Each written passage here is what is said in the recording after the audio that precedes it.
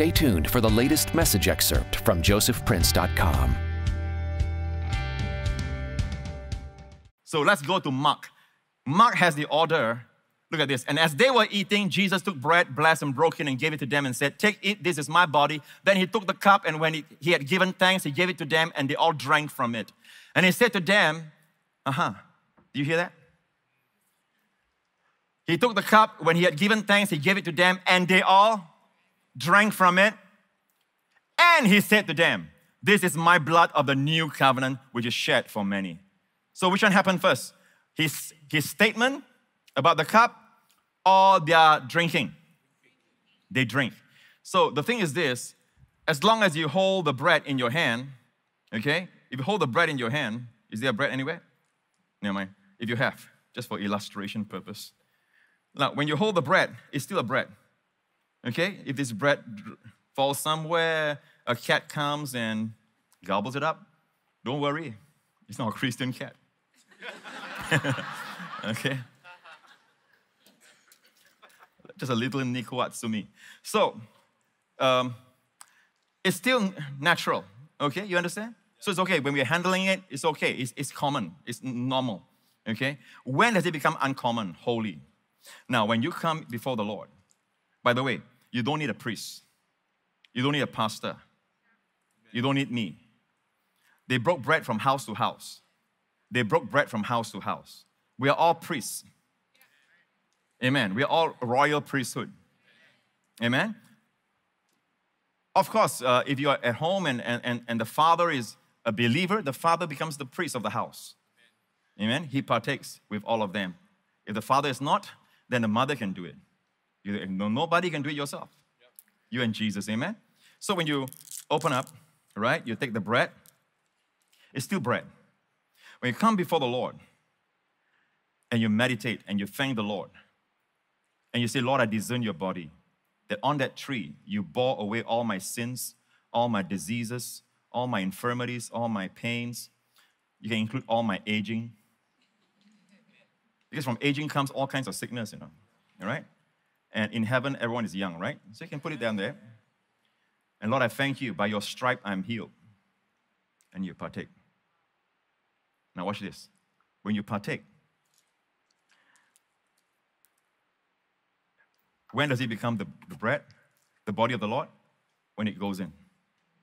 After you partake, it's the body of the Lord. You got it? That's what I believe. I believe that the language of Jesus in John 6 and all cannot just make it just purely symbolic. Cannot. Are you listening? All right? As long as that's outside, it was after they partook. He says, "This cup is the new covenant in my blood. You just drank it." Right? "This is my body broken for you." After they ate it. You understand? Yeah, just suppose you're praying, you hold the body of Jesus and all that, then someone calls you and it drops, and again your Nico comes in and swallows it up. It's no problem. It only becomes holy in the vessel. Amen? Are you with me so far? So we got that settled. Now we go to 1 Corinthians. By the way, Holy Communion is the substance of the shadow of the Old Testament. In the Old Testament, we have a shadow. On the night of the Passover, God told Israel to put the blood on the doorposts and on the lintel, right? Making the cross. Can you see it? And God said, "Eat the roasted lamb, roasted in fire, and do not eat it sodden with water." Do not water down the person of our Lord Jesus. Don't water it down. Don't just say that he's a good man, but he's not roasted in fire. Don't eat him not roasted in fire. Roasted in fire means see him at the cross, suffering your judgment and my judgment, because he was carrying our sins. That's how you partake worthily. So they were partaking of the roasted lamb. They ate the head, they ate the entrails, they ate the feet. And whatever they are suffering from, if they're suffering from dementia or Alzheimer, they partake even of the brain. You can eat the brain of the sheep. You know that? You can do that? Israel was eating, all right, the roasted lamb. While the judgment was going on outside, the angel of death was passing by and he looks at the house. Okay? Now listen carefully. God is not requiring great faith to eat, only hunger. Amen? God doesn't need great faith for you to put on the blood. Just obedience. Amen?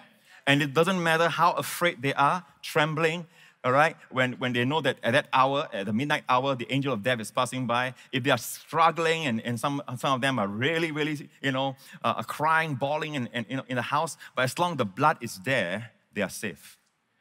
They just wasted all their emotions. They just wasted all their fears. Am I right?